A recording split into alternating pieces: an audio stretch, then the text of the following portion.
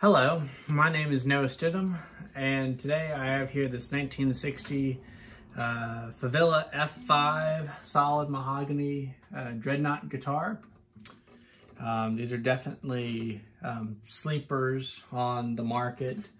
Not too many people know about these, and finding the dreadnought version for a Favilla is a little bit more difficult than others. This one is all solid mahogany.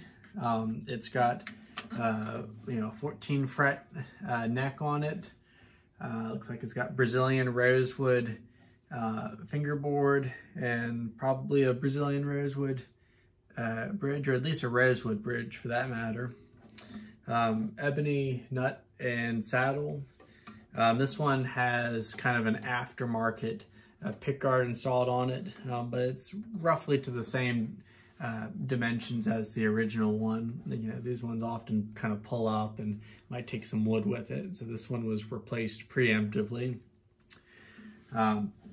The size on the neck, it's got a pretty decent width to it. It's almost like a classical guitar, maybe like a 3/4 size classical guitar. And the neck profile is fairly chunky like a classical, so it's real nice to play chords on it, easy for flat picking, but most people probably like it for blues and finger style.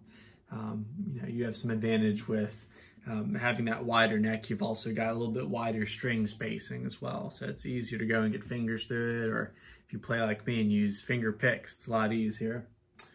It's got dot inlays over here on the side as well as the top.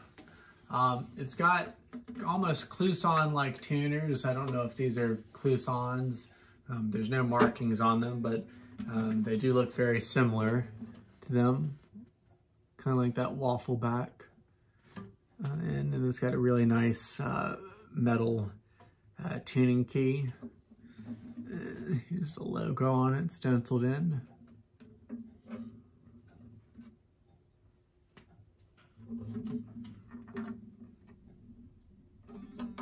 It's just very simple.